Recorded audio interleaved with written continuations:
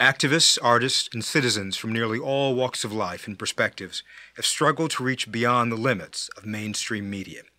Whether it's Fox News or the New York Times, Rush Limbaugh, or Brian Williams, many people say they are tired of being talked to or overlooked. They seek to exercise their own rights to free speech, to fulfill a need to hear from independent voices. They exercise their rights and fulfill their needs by creating new avenues for speech, by inventing new forms of communication, and by seizing the microphone to speak to their community. This movement did not begin and does not end with the internet or social media. It is a movement as old as the dawn of mass media itself. This series will highlight the contributions of alternative media and a political environment that seems to reward those with the most money, a political environment that does not necessarily reward those with the best ideas or those who serve the critical information needs of their communities. We're looking beyond mainstream media.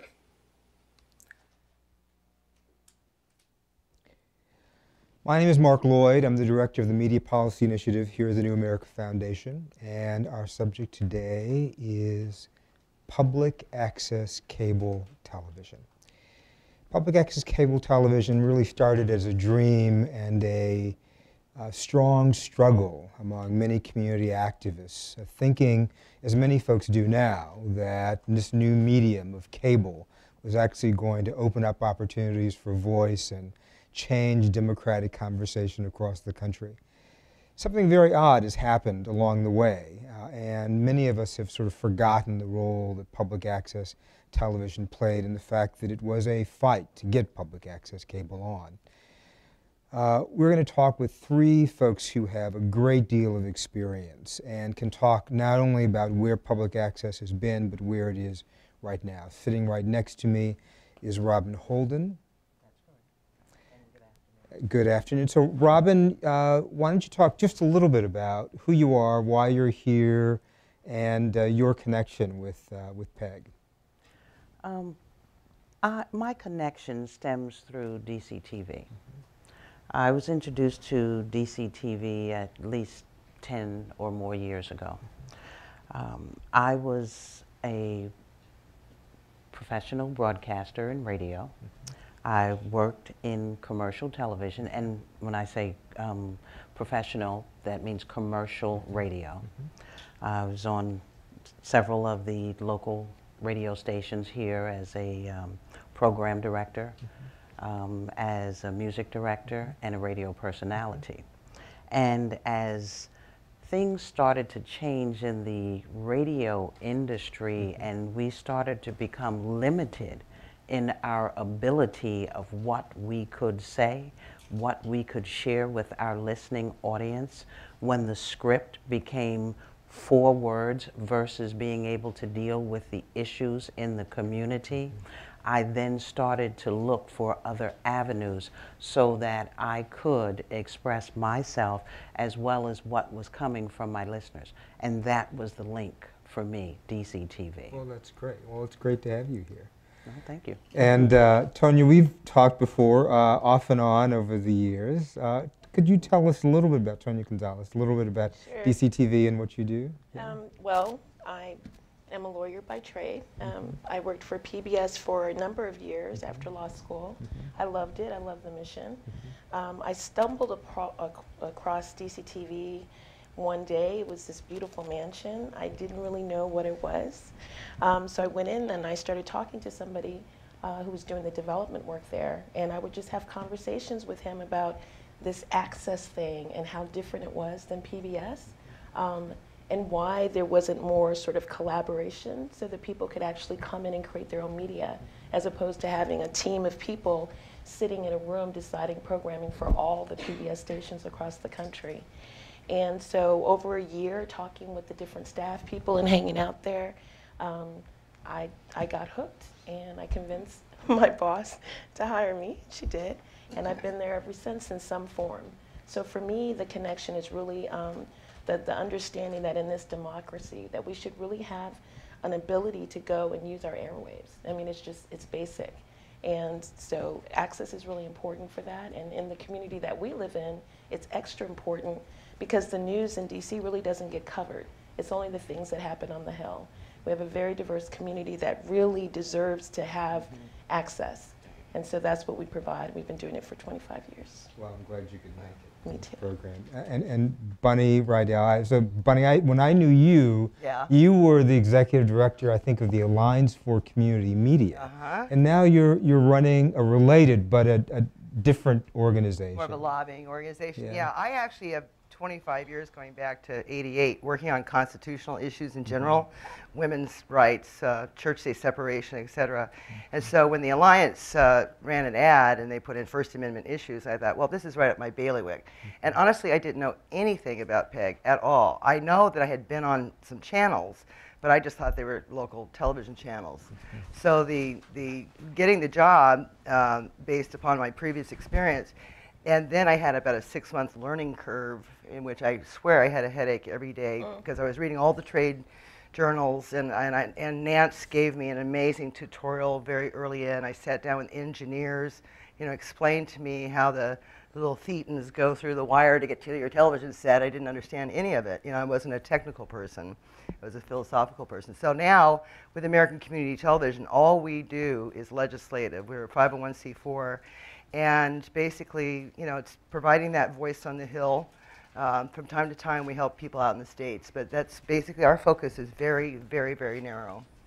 Well, we need some narrow focus every every now and then. And glad you could be there, and glad you could be here. So we have a short clip that we want to show that talks a little bit about the role of public access operations and a little bit about I guess the CAP Act, right? Mm-hmm.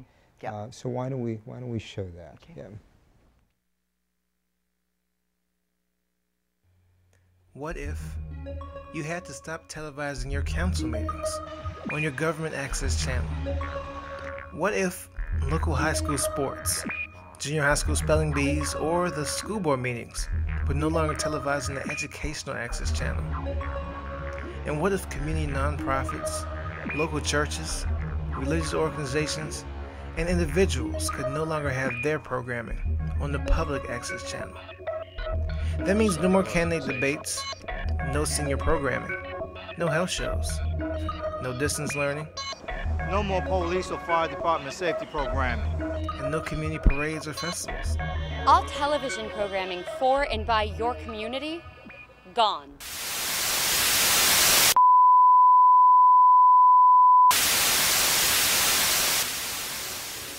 And that's exactly what's happening across this country. Public, educational, and government access television is at risk because of massive lobbying efforts by the cable and telephone industries. Cities and towns across America have already lost well over 100 television stations and stand to lose as many as 500 in the next couple of years. There is a solution to this loss of our important local community media.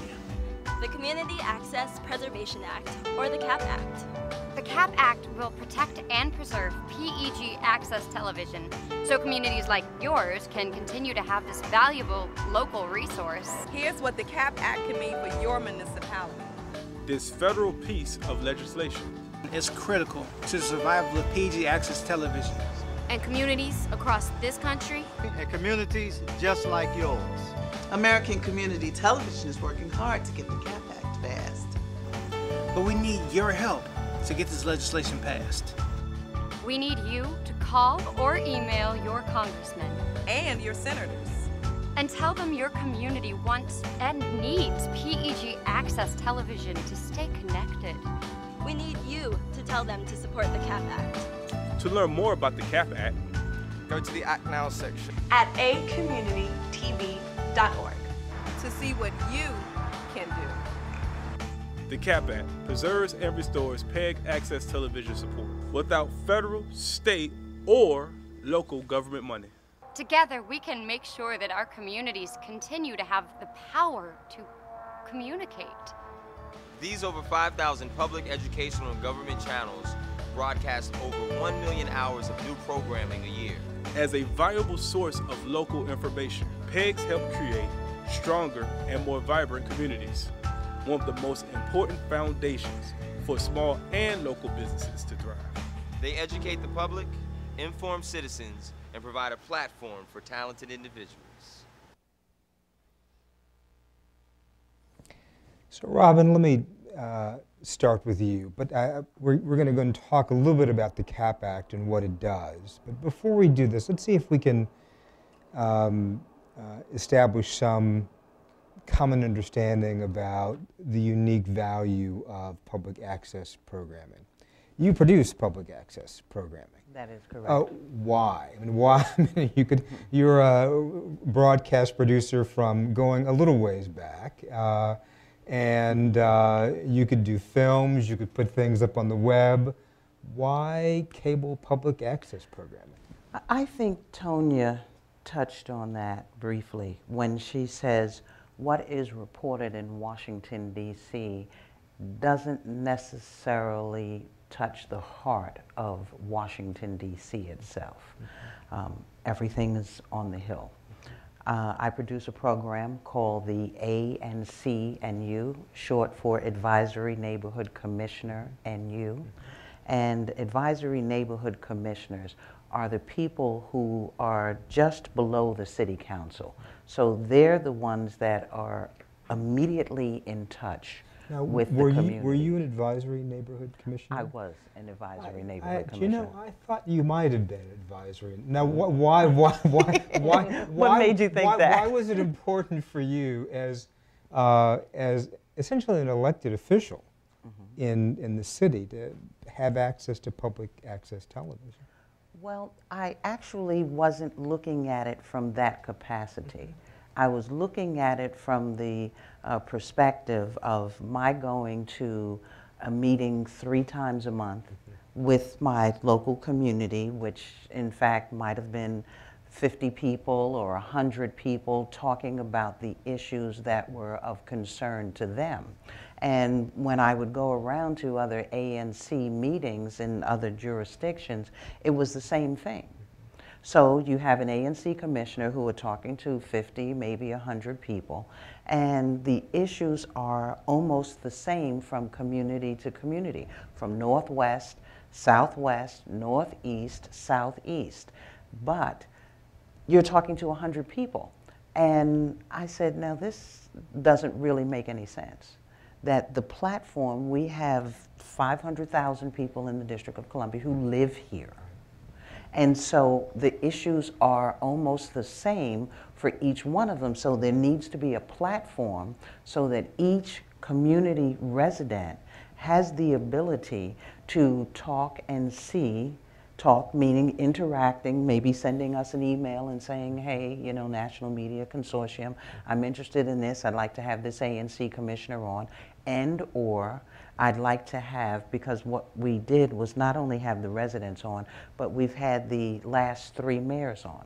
We have had Vincent Gray on, we've had Adrian Fenty, we've had Marion Barry, all 3 of them in their capacity as mayor, as well as the various city council members, as well as the heads of the various agencies in the District of Columbia. Don't we get the same thing from Channel 9 or from Kojo Namdi or from I mean, any number of other sources? Why do we need... I would say to you, no. We don't get the same thing. Absolutely not. Absolutely not. Because generally speaking, from my perspective, it's all canned in what they want to hear, the topic of the day. What we're dealing with are the issues that the community wants to deal with, as well as the responsibility for the office, whatever office that might be, Department of Health, Department of Public Works, what their responsibility is to the community, not that there was, in fact, a storm and the lights were off for a day. I mean, everybody's interested in that at that specific moment, but there are issues every single day that the Department of Public Works is responsible to the community for, and those are the issues that we explore.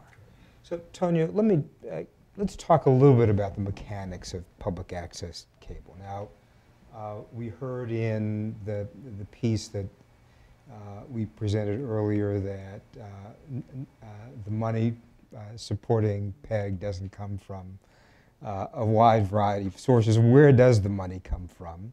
How do you afford putting expensive producers like Robyn on the air? So how does this actually operate? So in every jurisdiction where you have PEG, public education or government channels, there's an agreement that the city has with the local cable suppliers. And in our case, it's RCN, Comcast, now Verizon. And each jurisdiction, and Bunnie will talk a lot about this later, each jurisdiction negotiates that contract, that franchise agreement with the cable suppliers, but it's required by the city. So in order for the cable suppliers to do business in the DC, just as an example, they have to pay back some of the money because they're using taxpayer maintained roads to lay their cable. So it's like a right of way. So you said this very well, but let me see if I can make sure that I understand this clearly. Sure.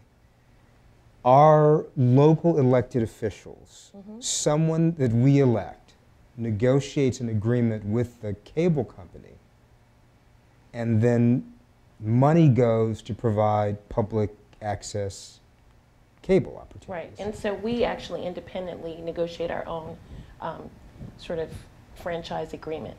And in every jurisdiction, they can look different. And sometimes you can have, we're just public access station. You can have ones that are combinations. It could be public and education or government, whatever. Here in the District of Columbia, you have an education channel, government channels, that's channel 13 and 16, and then you have us. So our focus is to train, and this is, identified in the statute. So the statute that the government put in place requires the cable suppliers to give us that money on an annual basis, and it's significant for us. It's between 80–85% of our budget annually, and we have about a $2 million budget. Wow. So we need it in order to operate. And then our members, like wonderful Robyn, come in and they're able to use state-of-the-art equipment. They're able to get the training. They're able to do all of the things that they need to do in order to put the programs on for the community in their own voice. So the mechanics of it is there's these great laws that we have across the country that allow us to exist. And that, going into the CAP Act, this, we'll talk about why that's so very important. So now this seems so simple and so easy, and no commercials, no money directly out of my pocket to go to provide for these programs, local training for programs. Why? How could it possibly be that public access cable operations are in trouble, Bunnie? Like, what's happened here? Well, so 1984, Barry Goldwater writes and passes the Cable Act in 1984. Ronald Reagan signs it. And we have in the Cable Act exactly how these negotiations are going to go. I mean, it's laid out, what we can ask for in exchange for the public use of rights-of-way that we're all paying taxes on. In 2005, jump forward. So we're doing this way all over the country. Every town or hamlet is negotiating a cable franchise agreement. You jump forward to 2005, and AT&T decided all of a sudden that they wanted into the cable business. And they didn't want to have to go town by town and city by city. And they had a huge footprint across this country. So they went up to Congress to begin with, and they tried to get what was called a national franchise. I mean, really taking the power way away from the local government. That failed. So then they went state by state by state, which any good political campaign will do. And they started out in Texas in 2005. We remained okay. We got funding. We got to keep our channels. And then they went across between 2005 and 2008, got 20 what we call statewide franchises passed. That means you take the power away from the local government, like where I live in Howard County, and now it goes to the state of Maryland. It didn't happen to Maryland, but at any rate, that's the equivalent of it. As they went along, it became more and more scorched earth toward PEG. And I think a lot of that was, there were two things, one of which is AT&T is fundamentally a telephone company. They're not used to giving back anything to anybody. But then the cable operators saw it, and they went, me too, let's all join in. So you had the pile-on of Time Warner and Comcast and so forth. It became more and more scorched earth toward PEG. Today we sit in a position in which we've had 11 states eliminate PEG funding. And some of it was just purely by not putting it in. I mean, I picked up the Georgia piece, I looked at it and said, oh, there's nothing about PEG. And then I looked at it again and went, uh-oh, there's nothing about PEG in here. And at the same time, and even while, you know, that cable pays, but they pass it on to the subscriber. I mean, the $7 they're going to start paying for ESPN, you will see in your bill. And they separate it out. They pass it on. So they're not really putting anything out of their pocket because they're passing the cost right along. They're not putting anything out of their pocket for ESPN either because they pass the cost right along. And what it is, I've never been 100% sure, but because when they send out ads saying use us instead of satellite, they always talk about the PEG channels. We've got the local channels, you know, not satellite.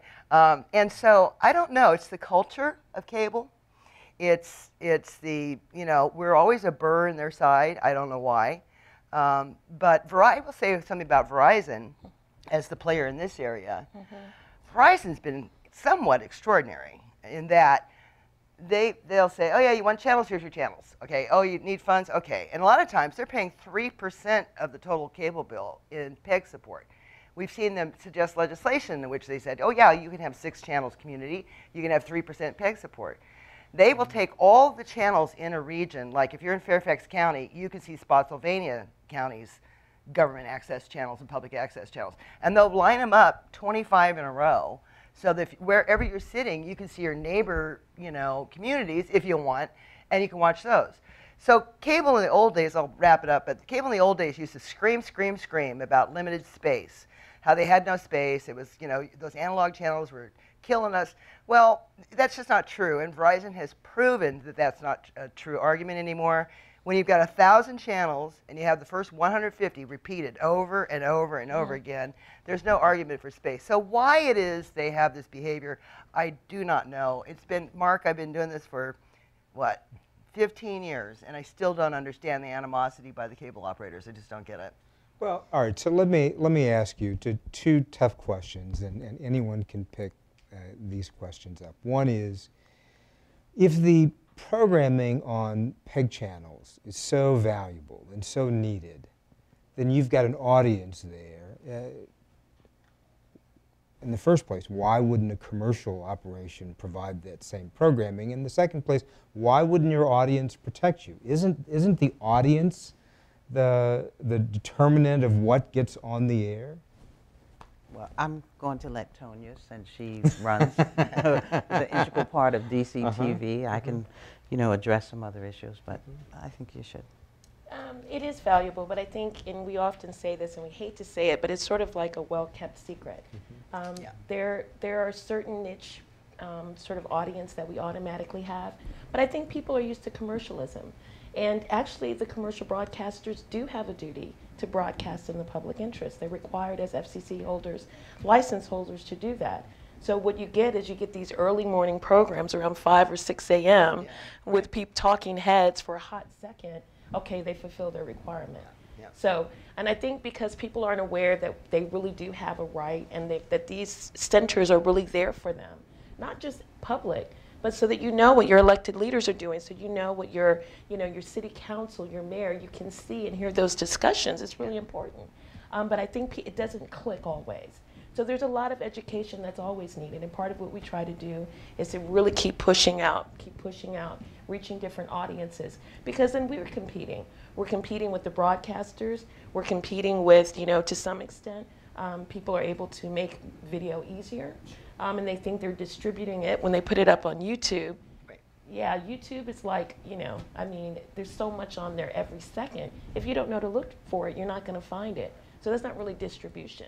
So one of the other, it's hard. And one of the other challenges, and Robyn, I'm going to ask, how do you promote your program? How does anyone ever find out what you're talking about on your program? Well, actually, DCTV has a I don't know if I should call it a distribution network, but they interface with the community in general and through their websites and so forth.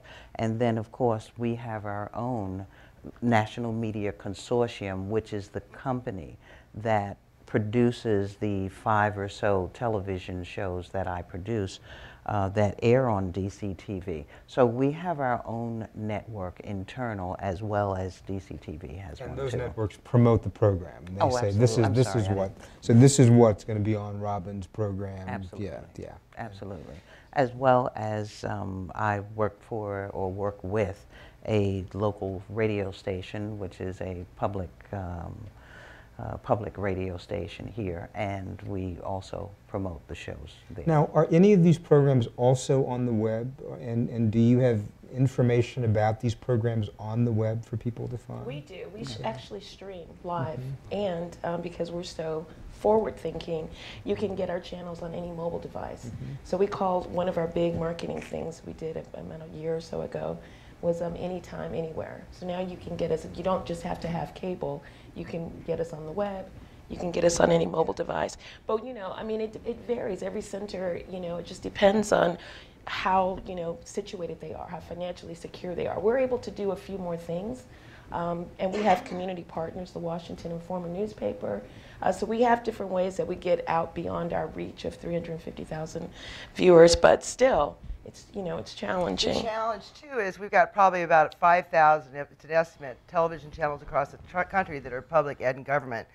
I found out a few years ago, and it's probably not much better, that 1/3 of them operate 24/7 television channels on $100,000 or less per year.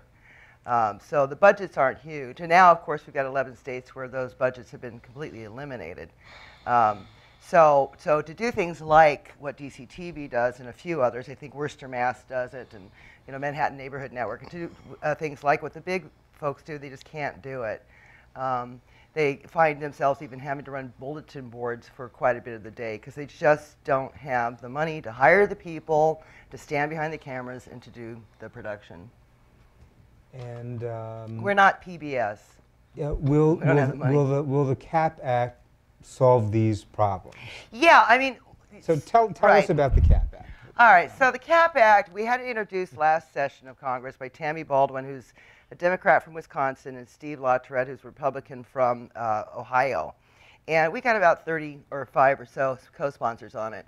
The most difficult thing I was working against was people's kind of preconception of PEG or where they stood politically.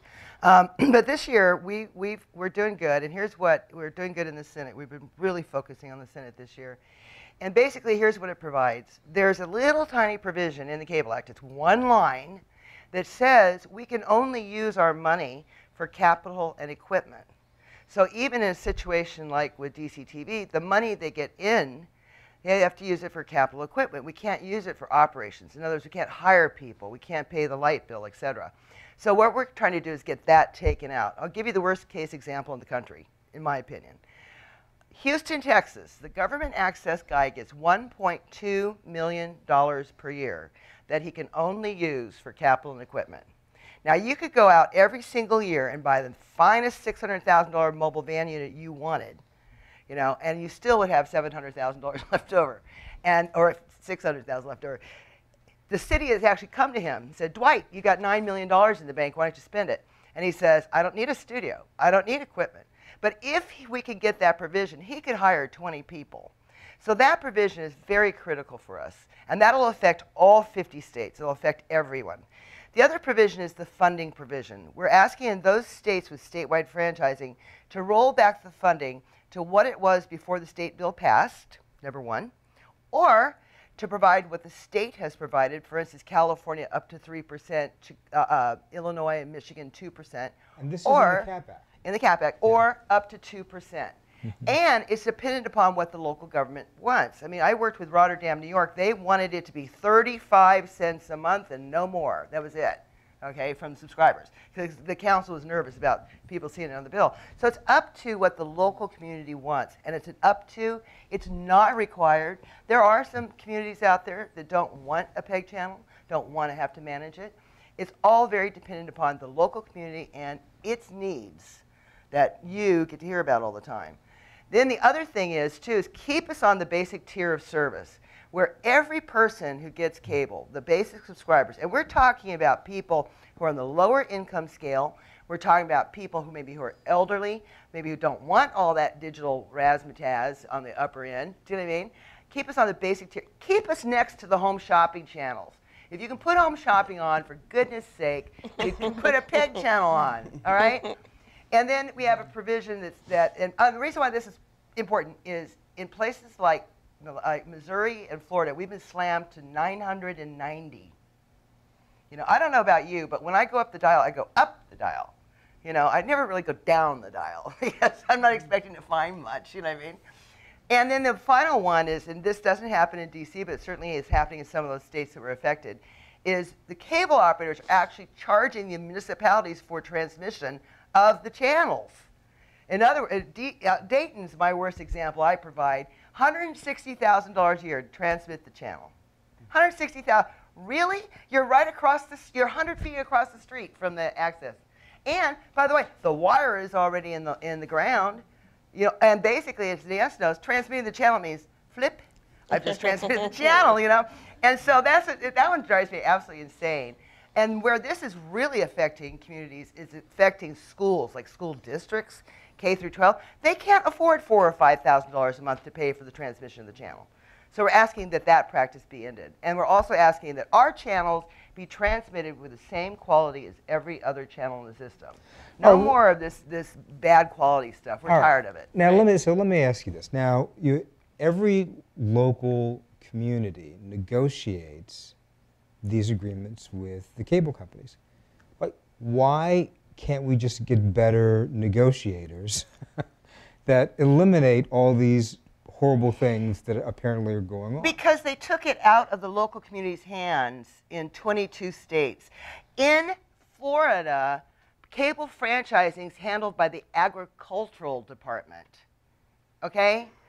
Let's do corn, let's do cable. I mean, that's what they're really doing, you know? They've passed laws, and here's the deal. AT&T spent $123 million in California lobbying. One state. They spent tens of hundreds of millions of dollars, and that's not even what Comcast or Time Warner, just got told the other day by a Senate office, there are 6 cable lobbyists for every Senate office. That's 600 lobbyists. Every one has 6 lobbyists assigned to them. You know, and basically you've got me, you've got Catherine Grinswich from U.S. Conference of Catholic Bishops. We're the ones schlepping up there. We drag along an intern every so often, schlepping up there, and I have to be so careful because I'll tell you, if some information gets out that I went to this office, I guarantee you the next day, cable's in there. So, cable and AT&T's there. So DCTV is in a little different position. Yeah, this is other sovereignty. Because you don't, because you don't have a state government saying no, you cannot negotiate a better deal. A number of these little communities, maybe sometimes even big communities, are not in such a good position because they've got state governments saying, no, you cannot negotiate these particular terms. State governments who don't have the 40-year history of negotiating cable franchises that local municipalities have built up over 40 years. I mean, I'm telling you, some of these public utilities commissions where they put the power, these people don't know anything about how to do this at all. I mean, whatsoever. And that's the part that's really frightening is we've learned through trial and error over a period of 40 years how to get, we learn from each other, we share stories, how to get the best negotiation, what you can negotiate for, et cetera. That's gone now. All right, so let me ask you a question which is going to seem completely off topic, and then I'm going to turn it over to the audience, not because I've run out of questions, but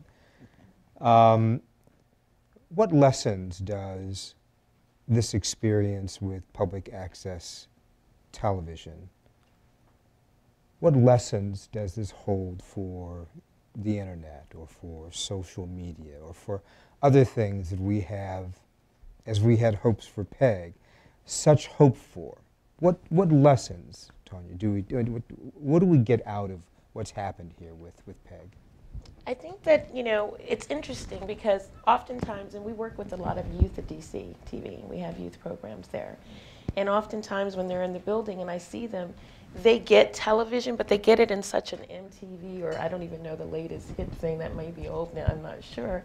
But the whole idea, I think the lesson is that it's not the device, it's not the tool, it's really how does it fit into the larger framework of a society. and to get the kids to be good stewards of their media. You know, it's our broadcast waves. I mean, it belongs to the public, and for us to hold on to it in some respects.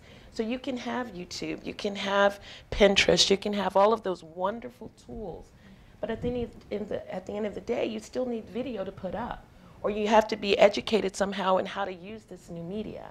So I think the lesson is, it's not volume, it's not we need more, more, more. It's the quality of it, it's how it connects, it's how it ripples out the conversations.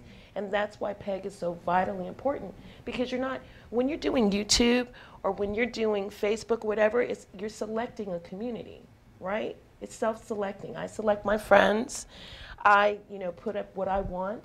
I put up whatever I want to put on YouTube, and I tell a couple of people about it, and they're the only ones that can find it because there's so much stuff on YouTube. We're not really a community. It's not a democracy. We're not getting the full benefit of our diversity, and I think that that's the big lesson, because we're losing something if we don't have that ability to talk in a community across differences, across cultures, to be able to really, address someone who may not look like you, may not be in your little pool of Facebook friends. I think the lesson is we're going to find that, just like, what was that called back in the day, not before Facebook? MySpace. Okay, I mean, I don't know, is anybody using that anymore? So I think television will always be around because it's needed in a very different way, so. I used to use MySpace to track my daughter's boyfriend, but that's a whole other story.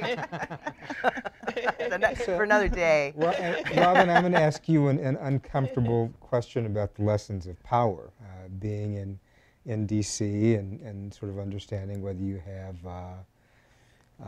representation in Congress or other powers. What are the lessons of power that this talks about, too?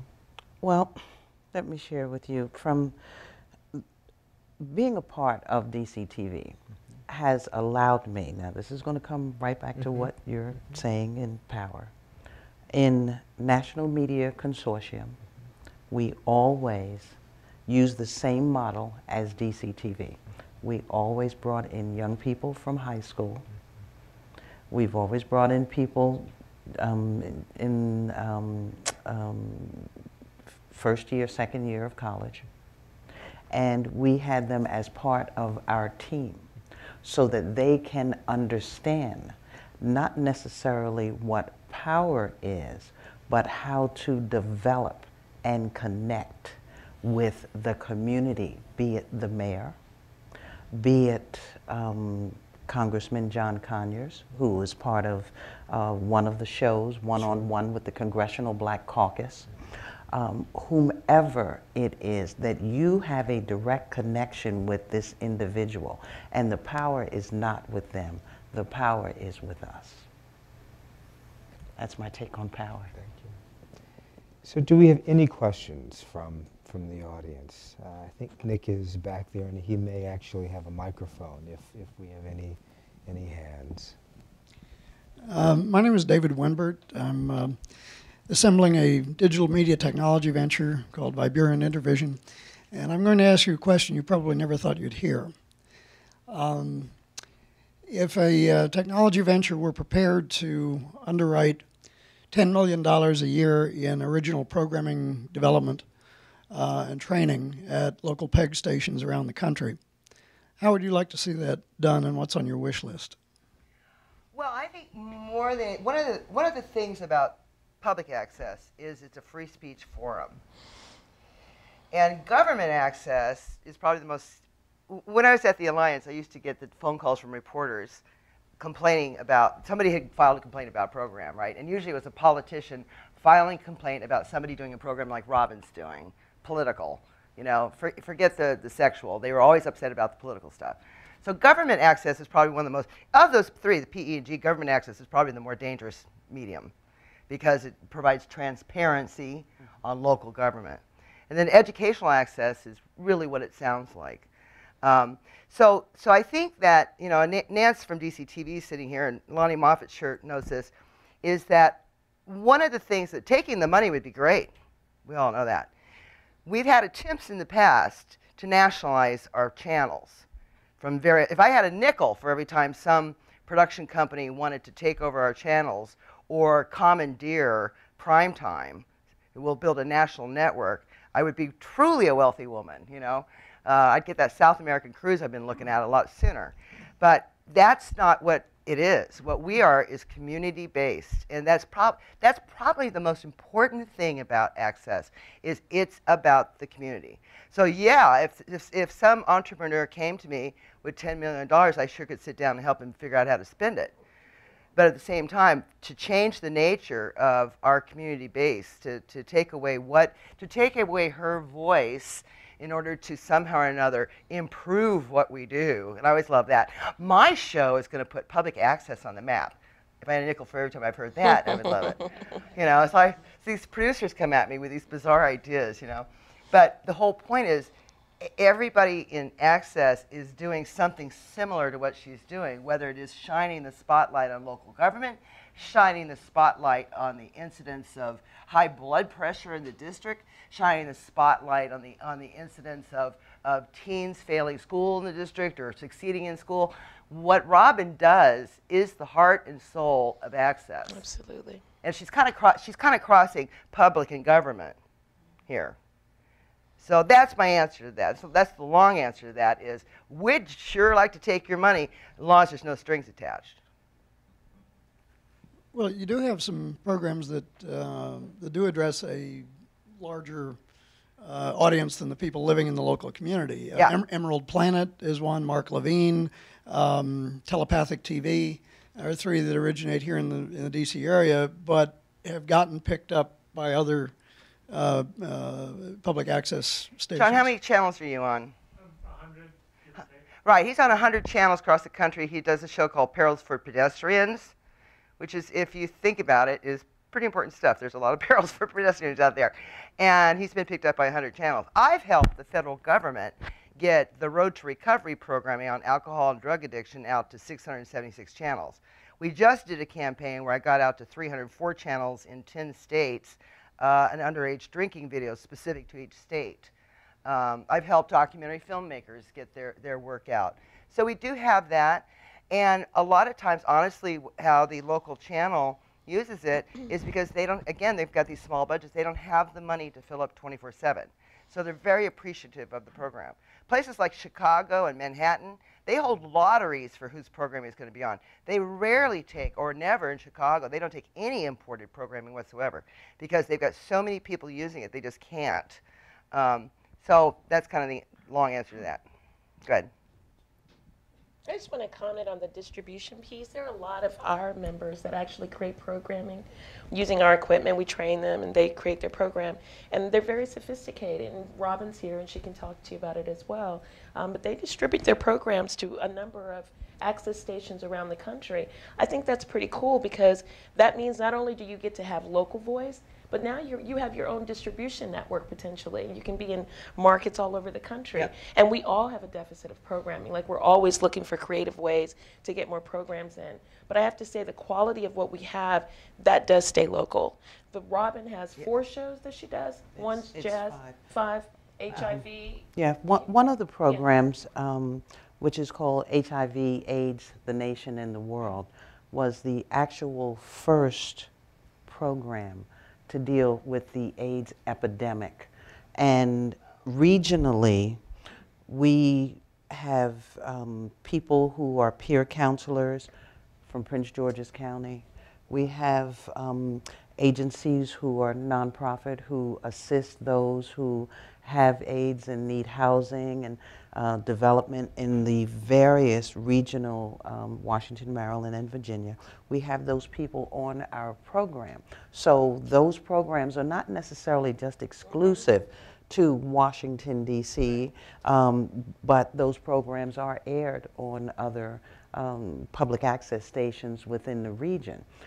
So the distribution of those programs is something that is desperately needed. We have the director of Department of Health for Prince George's County on talking about HIV and AIDS, which is devastating their community, just like it is Washington, just like it is Africa. And so consequently, the distribution of a program like that is paramount. It's huge. And I have to say that at the height, and I know we're still struggling with it, there was a lot of things that happened in local government about mismanagement of city funds that were supposed to be directed towards. You watch ABC, NBC, nightly news, morning news, you would never know that there was an epidemic in the District of Columbia. That's right. You would have no idea, none. So it's that kind of thing, and you know, HIV isn't exclusive to DC, so it is a national issue, and the distribution is valid. But just saying that, you know, wow, what a thing to have on our channel, a conversation that needs to happen, exposure for something so people get it.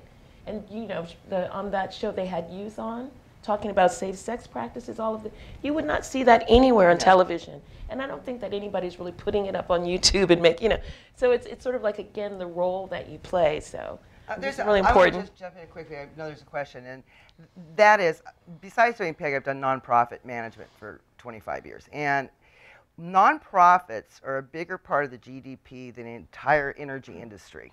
Okay, that's how much, and there's no way the government could ever take over the role of nonprofits in providing services. We would absolutely collapse. Nonprofits are so essential. About 35% of our programming on public access and some government and education is nonprofit programming. And it's telling people where to go to get services, to get assistance, to get help. It's educating them about a disease or a condition or something. I mean, that's huge. ABC, CBS, NBC, the rate on PSAs is 17 seconds per hour. That's what the broadcasters are running those public service announcements.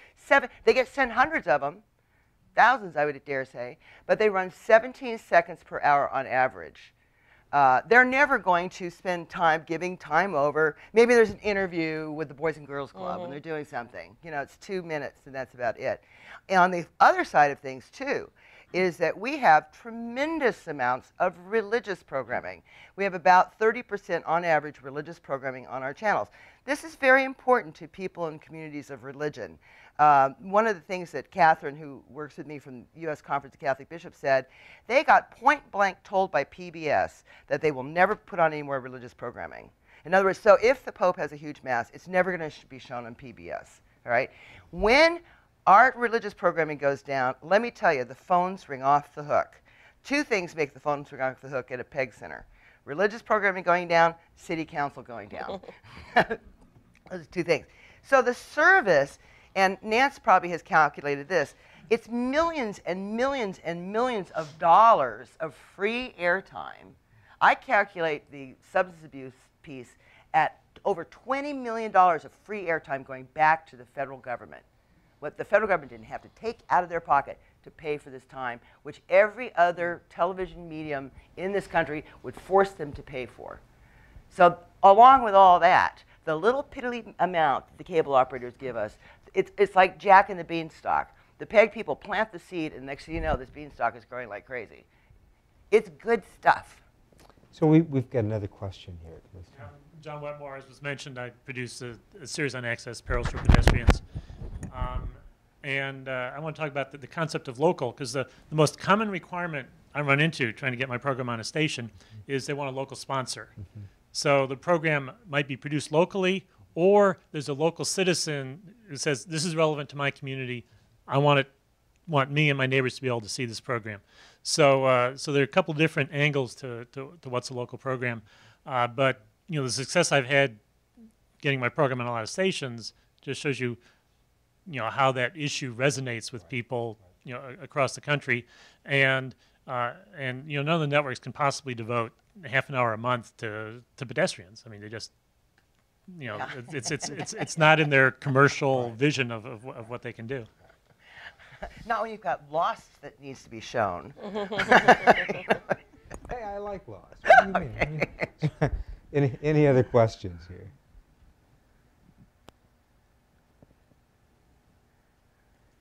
So, if you had a foundation or a wealthy donor watching this program about public access television, what do you think they need to know coming away from it? Well, again, I think it goes back to what I just said about the nonprofit industry, is that I do these needs assessments in communities when I get a municipal client. And the local community can be a wealthy community, can be a not so wealthy community, but I find that you've got the local Red Cross, or you've got, the neighborhood association sitting there, and I asked them, how much money do you have for communications in your budget? And they've got $5,000 to communicate with a year, or $10,000. Every so often I get a realtor in the room, and he's got a lot more money than that. And they've got such limited, strained resources. And they want to spend their resources on the service, whatever that service is. And in order to be able to tell people about the service, PEG ends up being the perfect platform for them. So I think that, you know, if we had a wealthy donor out there, I would say, help us have a little better of a chance at going face-to-face with the cable industry, going nose-to-nose with them. Help us find the resources we need so that maybe we can't put 6 lobbyists in every Senate office, but we have a few more folks up there. Help us get the rest of the tail out. I'd like to tell you that this is my 4th pair of shoes. I keep wearing the same pair because they're comfortable. But it's my 4th pair of shoes, and I'll probably run through these in the next couple months. You know, we need help. We need you to contact folks. We need you to get out there. We need you to just tell the PEG story. If you've got a favorite show, tell your neighbor. You know, I watch Robyn's show every Thursday, Tuesday night, whatever it is. You've got to see this show on public access. You know, did you see what happened on council meeting last night? Get to educate. That's, I think, what I'm going to ask of you guys here is educate folks about this. It's really amazing stuff. And really, quite frankly, this is the only country in the world that does it the way that we do it. The only one. They've got some access in Canada, but they don't have free speech. You know, we got some in the Netherlands. They don't have free speech. You can't say something rude about somebody in the Netherlands. You know that's a crime. Anyway, this is the only country where this is happening. It's what I call the happy accident. It's the most amazing piece of media in my mind that ever was. You know, God bless the internet, but this is the great equalizer for communities. So speaking of the internet, how do I find out more about the CAP Act, and how do I find out more about Bunnie, your organization? Yeah, it's really easy. It's A Community TV, so American Community Television, but it's acommunitytv.org. And we've got all kinds of stuff. You got the phone number there if you need assistance or whatever. But we've got, you know, the sample letters that you can write, or, you know, the explanation of the CAP Act, or various other things you can do. You can support us. That would be most helpful. And Tonya, DCTV, how do I find out more about DCTV? Very easy, dctv.org. But to speak to, I don't know if you had like wealthy people you had in mind that you were actually going to bring, but we do have a list, putting our hand up for a little. What we're trying to do, I think on the ground, the challenge for at least us, I can speak for DCTV, is the education piece. Making sure that we are able to train, that we're able to get the word out about what we do, keep our doors open to provide the best services. And because we're in DC, it's the largest, I guess, pool of nonprofits in the country. So we have a lot of nonprofits that really, really need our services. And oftentimes they simply can't afford it. Now these are the people that are on the front lines doing the direct service. They're probably able to get foundation dollars, you know, more easily than we can. But they absolutely need us because nobody knows really what they're doing. It's the foundation saying you did good work, but so what? Because who knows about it? How does it, you know, how does it ripple out? So we do initiatives. We have a multimedia boot camp. We have nonprofit sort of day things. We try to really, you know, be of service to them. But again, it strains our budget. Working with the youth in the way that we want to strains our budget. So a lot for the things that we would want money for, because we know Bunnie's there, is we really want it for to do more work in our community. And I'd like to comment on that. For those of you out there who do have a tremendous amount of money or some money to spare. I've been a producer at DCTV since 2005, and periodically DCTV will give me a call and say, hey Robyn, there is a nonprofit group that we would like to put through our boot camp. Can you sponsor them? So I give back to the community that allows me to be able to share the ideas and the thoughts that come from the community that I think need to be expressed. But at the same token, I can come out of my pocket with the several $100s that it does take to sponsor an organization, a nonprofit organization. So for those of you who have the wherewithal, I would ask you to join me in that effort in sponsoring nonprofit organizations. And how do we contact you? Well, National Media Consortium, nmc-inc.org. You can go to our website and you have a listing of the programs, various cable channels that we're on across the country, as well as our theme and our objectives and the things that we want to do in the community. Any comments that you have in regard to what we do or what you think that we should do, we're always open to that. And I will direct you to DCTV to give them money as well as to be a part of their organization, because they're very, very, very open and willing to work with anybody in the community. And I don't think I mentioned that film you saw when I was talking about, they were talking about the CAP Act. That was produced by DCTV, produced for us for free. And that was a huge help. We've got that on about 600 channels across the country. So, yeah. Thank you all very much. Thank you. Thank you. Oh, wait. Oh, do we? Yeah? Yes, I was just curious. You were talking about training and young people and so forth. University film and television schools are in a similar situation. They often have state-of-the-art equipment and no production budget. And in the DC area, there are 9 public access stations, and there are 9 universities that have film and television schools. I was wondering, is there any interaction with the film student community? And No, absolutely. We have a very strong intern program, because a lot of times if you're in, film television school, you don't get the hands-on. So that's another thing that we're able to provide. So our interns are, in various communications programs throughout the city, and they come in and they actually are staff working on productions. It's a way that we can grow our staff, but also give back and make sure they get the training that they need. So we work really closely with a lot of the schools around here. Okay, that's it. That's it. Thank you again. Thank you. Thank you.